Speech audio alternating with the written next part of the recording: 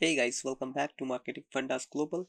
This is the 8th video in this MS PowerPoint course, and in this video we are going to tell you about how you can use transitions in your PowerPoint slides. Well guys, first you have to understand that what is transitions. So in order to understand that what is transitions, let's go into our MS PowerPoint software. So let's get into the video.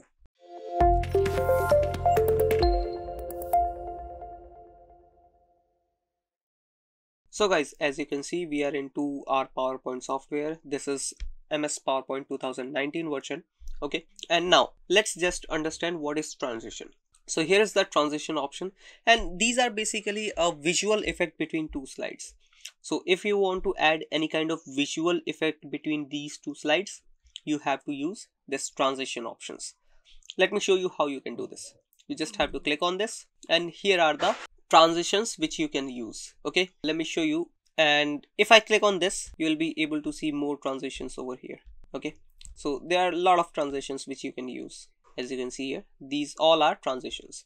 Now let me use ones on this particular slide. Let me use a push one. So this is the push effect. Okay, and if I use any other transition in this second slide, let me use one more curtain effect. Okay, let me do this. Let me add curtain effect on the first one, which will look a bit more nice, as like this. Okay, and if I click on preview, it will show me a preview as well.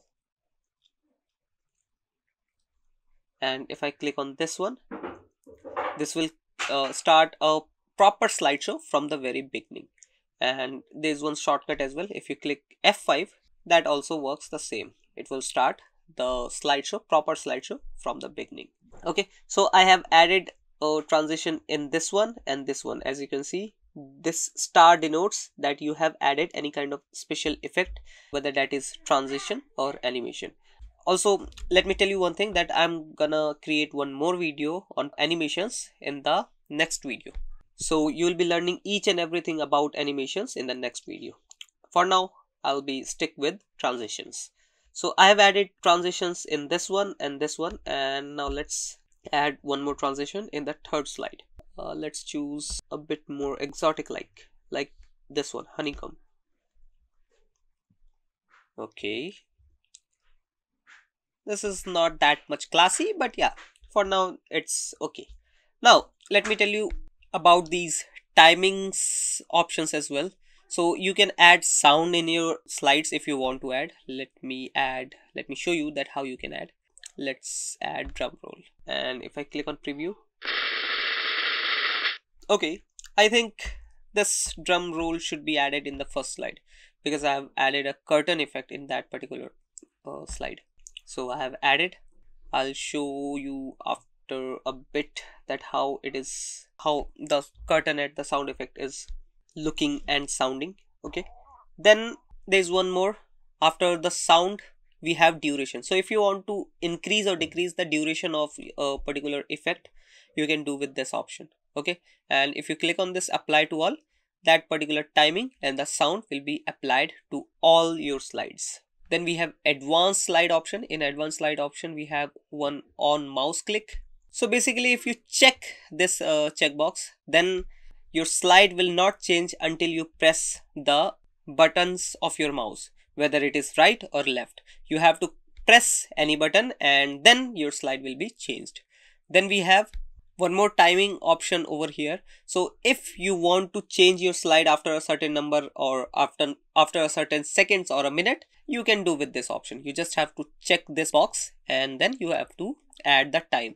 For example, you want to add, like, you want your slides to be changed after 3 seconds. It is seconds, right? Okay, so after 3 seconds your slide will be changed. I think it's 30 seconds. It's seconds, then minutes, then hour. So this is the time frame. So after 30 seconds your slides will be changed one by one. Okay, so let me add for 3 seconds only. Okay, it's 03. After adding, let me play.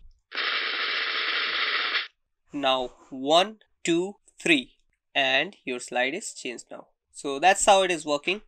Let me press escape button.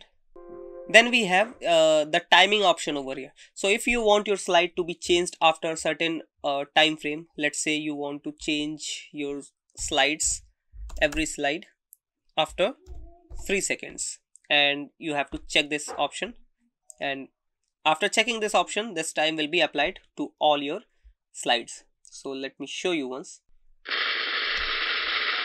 Now 1, 2 and 3, and your slide is changed now. Okay, so that's how your slide will be changed one by one. Let me press escape,